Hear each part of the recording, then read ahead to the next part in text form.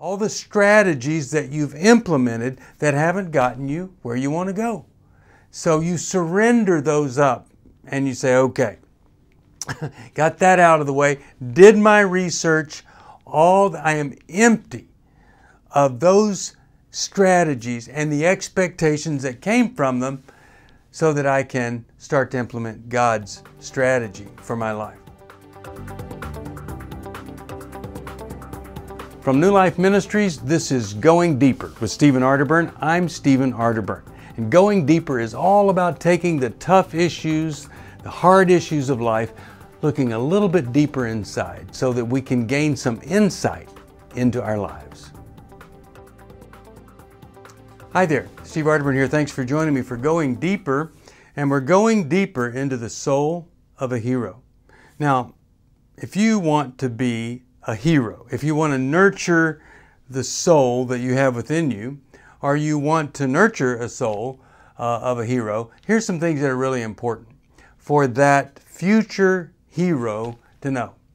First of all, we need to be a hero to ourselves. So rather than go out and save somebody else, we need to be sure we've saved ourselves first. Now, that doesn't mean our effort, our good works are going to save us. No, I'm not talking about that. I'm not talking about eternal life, but I'm talking about fitting into what God has called us to do, what God wants us to do. And I'll talk about that next time. But here, we want to be sure that as a person, we know where we are in life.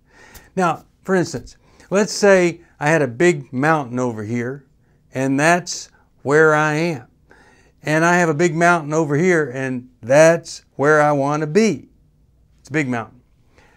Well, if I don't know where I am, then how am I ever going to figure out how to get where I want to be?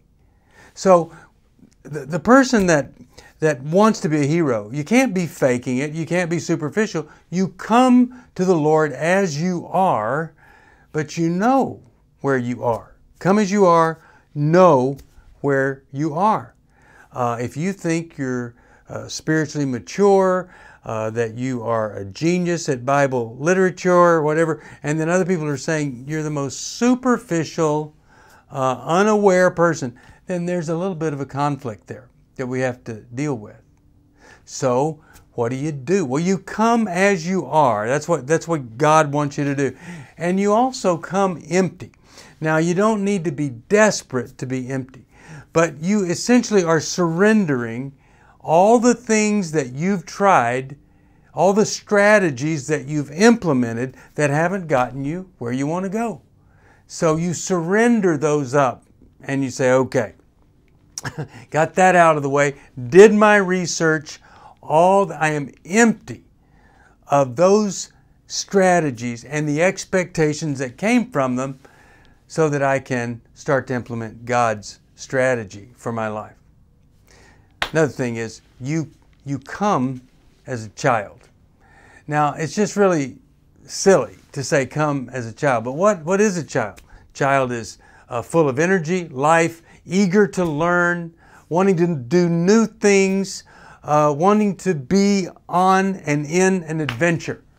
And so there's this childlike person that you want to be, and it's kind of a willingness to follow Jesus the way a child follows the parent, the small child. So you come as you are, you come empty, you know where you are, you know the kind of strategies that you've given up, and you come as a child. When Scripture says a child shall lead them, then it's saying be like that child with that anticipation, that willingness, that excitement for life. Now, I got to tell you, a lot of folks are full of anxiety because they've never ever given up a strategy that doesn't work. Might work a little bit, but you're always worried, when's that strategy going to fall apart? A lot of people are depressed because they've picked some strategies that have ended up with the exact opposite result that they were looking for. And that's so sad when that ever happens to us. And you know, there are a lot of people that are angry at God and angry at other people because those strategies haven't worked. Wow. It's just so great when we can say, humbly say, I am giving up this strategy that simply has not worked for me.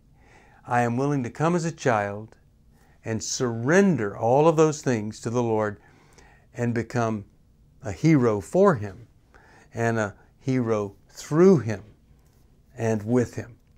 That's when we start to nurture the soul of a hero. I'll see you next time. Thank you for joining me for Going Deeper. I hope something I've said may have helped just a little bit. If you have a question you'd like me to answer or comment, just email me at stevesocial@newlife.com. I'll see you next time. If you want to support Going Deeper with Stephen Arterburn, be sure to subscribe so you never miss another episode. And if you know someone who would benefit from this episode, be sure to share it with them.